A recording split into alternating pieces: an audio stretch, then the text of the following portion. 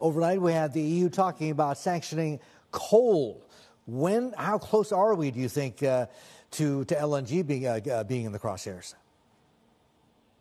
Well, I think it's a really interesting question. I think at this point in time, our expectation is that, Russian gas will still flow, and it will still flow into the EU, but at a much diminished rate from before.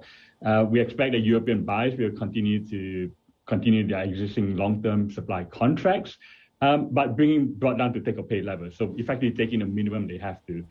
So the real winner from this, in my view, is basically LNG, and especially US LNG, which is in a really kind of pole position, if you like, to bring new projects on stream quickly and to ultimately supply the European market. We're in 2022 now. In less than 20 years, 18 or so, by 2040, global LNG demand is expected to double. The situation in Ukraine now, and also obviously with regards to Russia as a supplier of gas, does that change that outlook at all? And does it boost it or actually diminish it?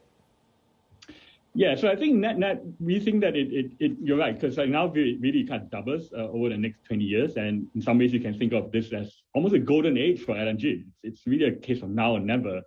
So you see lots of kind of projects potentially being sanctioned in the US and Qatar. So our expectation is that over the next couple of years, we could see almost up to 60 million tons of new FIDs being taken. So that's final investment decisions being taken to bring LNG onto the market. Now, it's really a story of two continents, if you like. On the one hand, you've got Asian demand, which has always been the traditional stronghold, if you like, of LNG demand.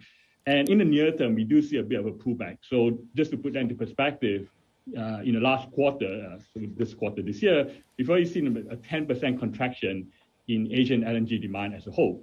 And if you look at places like India, for example, that contraction is even worse. So we're talking about things like minus 25%. Even in China, imports have been down around 11%. But we expect that volume to come back on in the second half of this decade as new supplies come on stream and prices ultimately soften. The really interesting bit here is the EU. And as a result, I guess, of some of the sanctions and the reduced, kind of pipeline flows from Russia into the EU, LNG then needs to pick up the slack. And so in our latest forecast, we actually anticipate LNG demand in Europe to double over the next decade. So that's kind of interesting because it does create lots of opportunities for potential suppliers to the extent you can bring new supply into the market. But I think there's something to consider also, which is the impact of higher prices and what that does for demand destruction. So as I mentioned, potentially some demand destruction we're already seeing in Asia. Over the decade, as we've seen in Europe, there has been a very concerted effort to kind of wean itself off fossil fuels.